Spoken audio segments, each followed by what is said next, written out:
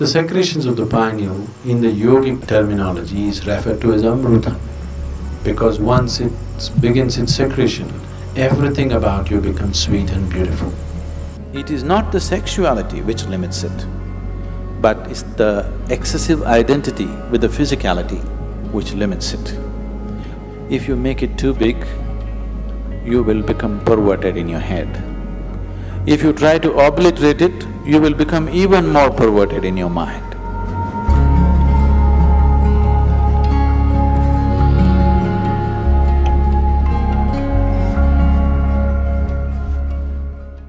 A 92-year-old man went to his doctor for a full medical checkup. The doctor checked him up and he said, "Hey, old boy, for your age you're doing great, everything is just fine with you."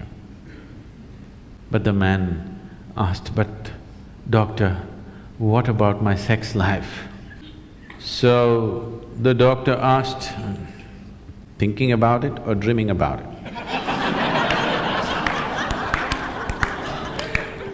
The more you try not to think about something, the more you will think about it. This is the nature of the mind.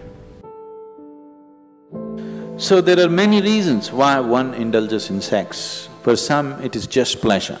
For some, it is a way of building this bond and companionship. Otherwise, people feel they're going away from each other. They may be just fine, but a lot of people, it is psyched in their mind that if they're not sexually involved, they're actually moving away. Not true. You can be very close to somebody and need not be involved in any physical manner, isn't it? But societies are psyching, especially in this part of the world, people are hugely psyched. If there is no sexuality, you don't really have a relationship. In fact, the word relationship, it took me some time to understand, that here, if you say a relationship, you're supposed to understand it's sex-based relationship. Nothing else is a relationship. If I can have a very strong relationship with you and not be concerned about your body, isn't it? I may not be drawn to your body in any way, but I can have a very powerful relationship with you. But all those possibilities are completely discounted. A relationship means you must be in some way physically involved, man, woman, or man, woman, woman, whatever you like. Essentially, it's body-based. What kind of body is individual choices, but essentially it is body-based. This has happened because somewhere our identification in the body has gone beyond normal levels of identity. It is excessive identification with the body. That is why body-based relationships have become the crux of the society. One who is too identified with your physical body naturally is sex-driven, because that is the highest thing that he knows. There are ways we can make you find something which is far bigger than this. Once you taste something better, I don't have to tell you, give this up or give that up, it'll anyway fall off, isn't it? There are ways to do certain sadhana which is more intense than sexuality, which is more ecstatic than sexuality. On one level, if you look at it, all dimensions of yoga, one way or the other, are ultimately trying to activate the pineal. Because once it begins its secretion, everything about you becomes sweet and beautiful. It creates a whole inner pleasure, which makes all the outer pleasures look like kindergarten stuff. That's the reason yogis are just sitting with eyes closed, not because they're against pleasure, they're against small pleasures, that's all. So the Shambhavi, one thing that's happening is, it stimulates the pineal secretion in a big way, which leaves you drenched in a certain level of sweetness throughout the day. It just leaves you in a certain state of ecstasy and blissfulness because the pineal gland is active. This is one aspect of your physiology which is very close to your consciousness. The rest of the physiology is about survival. But Pineal gland is one aspect of your physiology which is very, very close to transcending the physical. In the yogic traditions, this sweetness is referred to as amrita or the ambrosia or the elixir of life. One drop, if it comes into the system, suddenly the whole system just cools down, the whole system is lubricated, functions at ease. The desperation in the system is gone. The desperation in the mind is gone. So, ambrosia means you found your own pleasure. If you're extremely joyful within yourself, you found the amrita within yourself. You're an extreme state of pleasantness. Now, being with people, not anymore about squeezing pleasure out of them. Being with people is just being with them. Only now you're truly capable of love. Otherwise, it is just a open sesame trick. I love you means, whether they believe you or not, for that moment they make themselves believe you. Because they are also in need of something, you're also in need of something. Isn't it? It's like the, Alibaba under 40. Open sesame means it opens. This is just like the I love you means many things open up. Now, by doing this, I'm not saying it's right or wrong, that's the way people conduct their life, there's nothing to it. But by doing this, the true possibility of knowing an intense sense of love within you is lost. You're here constantly looking, what can I get out of this person, what can I get out of that person? This is a con job. It's called a love affair. But it's a con job.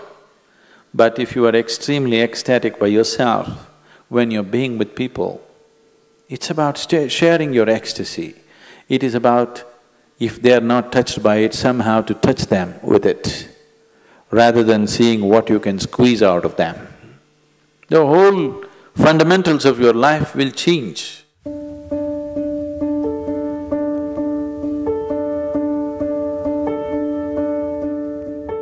Yes and no, in the sense, it is not the sexuality which limits it, but it's the excessive identity with the physicality which limits it.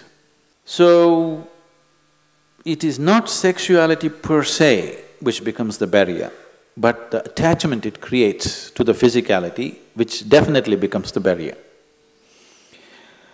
This question is coming from a certain amount of bits and pieces, the gossip that you have heard about how you could assimilate your own semen and raise it up to your higher possibility. Yes, it is true. At the same time, it is not because of abstinence that one does it, it is because of internalizing your energies that you do it. It is not simply that somebody is abstaining from sex and suddenly his energies are all organized and it's going up. It's not true.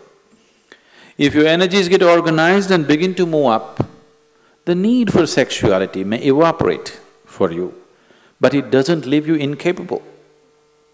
It doesn't leave you impotent, but the need is gone. It is just no more a compulsive thing. And it is not just this one thing, all compulsiveness is lost. Essentially, most of the sexuality that's happening on the planet is happening because of a certain compulsiveness, isn't it? It's a compulsive drive. When you become conscious, when all compulsiveness disappears, this also disappears. It is just that because people are so body-oriented, they're always thinking spirituality versus sexuality. They are not connected. They are not connected. One is of the body, another is of a different dimension. It is simply because people are because religions of the world, moral schools and the ethical schools have been always speaking against it, it has become such a big issue in people's minds. They think the only way to know something beyond is, you must be away from this. Because somewhere you're not able to accept the simple biology of a human being, which is the tragedy, that you cannot accept the simple biology.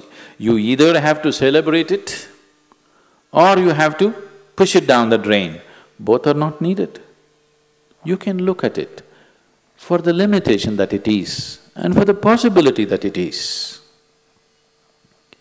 So, if because of the impurity of sex, your spirituality is going to get disturbed, I want you to know that your very birth is impure. When you come from such an impure birth, where is the possibility for you? There is no possibility for you. Only if you fell from somewhere else, if the stoke dropped you, there is some possibility of you becoming spiritual. If your mother had a normal birth, you have no possibility.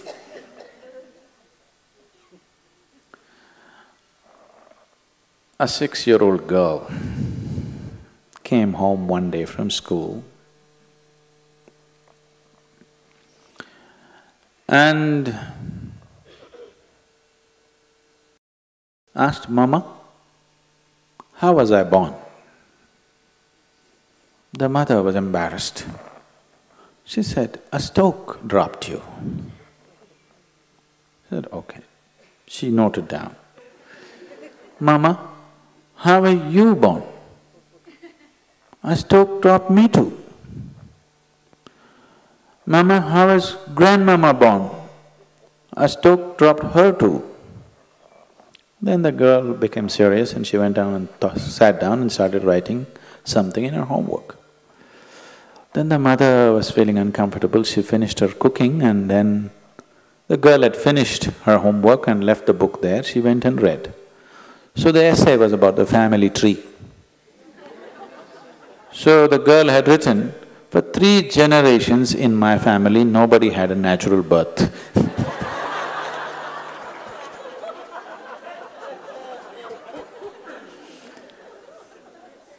So because of absurd ideas, either we exaggerate something or we try to unnecessarily play it down. It has a certain role in your life. If you make it too big, you will become perverted in your head. If you try to obliterate it, you will become even more perverted in your mind. After all, now I am speaking, this is a kind of energy. You are looking at me, this is a kind of energy. You are listening to me, this is a kind of energy. These are different expressions of the same life energy, isn't it? Now, sexuality is also another expression of the same energy. Now, one has to decide how much of his energy, in which direction he wants to send it. Because after all, you are a limited amount of energy, isn't it? See, it's just like you have an income, let's say you have $5,000 a month. How much for the house rent, how much for eating, how much for schooling, how much just for fun, how much for vacation, you apportion, isn't it? Tomorrow morning, you got your salary, in the evening you went out and blew it up. Now the next month is going to be trouble, isn't it? Of course you have a credit card, but everything in your life, if you're handling your life sensibly, everything in your life is apportioned according to your understanding, your need and your capability, isn't it so? Yes? Your money, time, energy, isn't everything allotted the way you like to arrange it? This is also the same thing. How much of it? First of all, do you need it? Or are you doing it because of socially you're psyched? If there is a need, if I ask you to stop it, you will become perverted because it'll all happen in your head. If somebody is telling you, you have to do it, if you don't do it, you're not normal, another kind of perversion will come. Both are not needed, After all, you are not going after a man or woman, you are going after a certain level of pleasantness.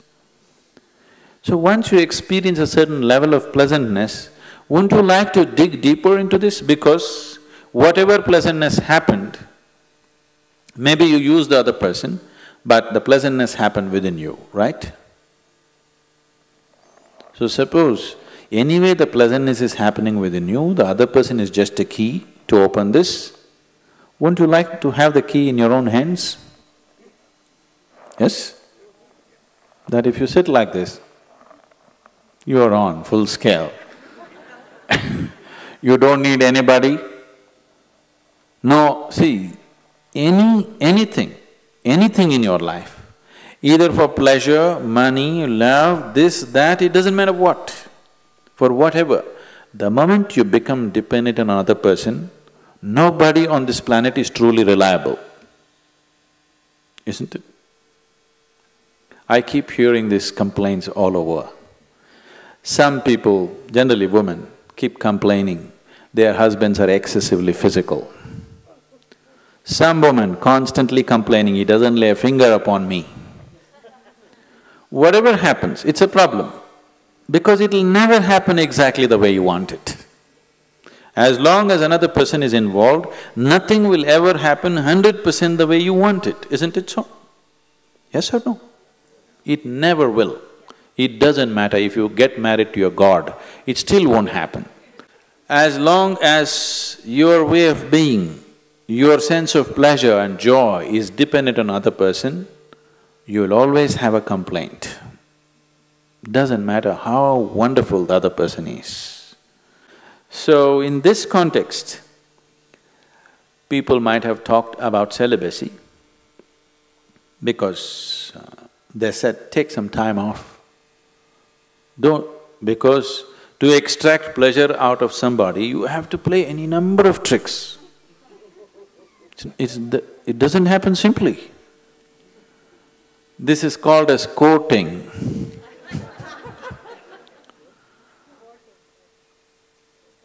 Once you go to the court, the judgment day will come. It takes enormous amount of time, effort, energy and all kinds of other things, frustrations, jealousies, problems, everything attached to it. So somebody said, take time off from those things and see if this could be internally generated, and then being with people will become more out of your love than out of your need, which is definitely a better way to be with people, isn't it? It is definitely a better way of honoring another human being, isn't it so? Give this a little more attention. Instead of paying attention to that one and that one and that one, give this one a little more attention. It will produce much more pleasure than any other one can produce for you.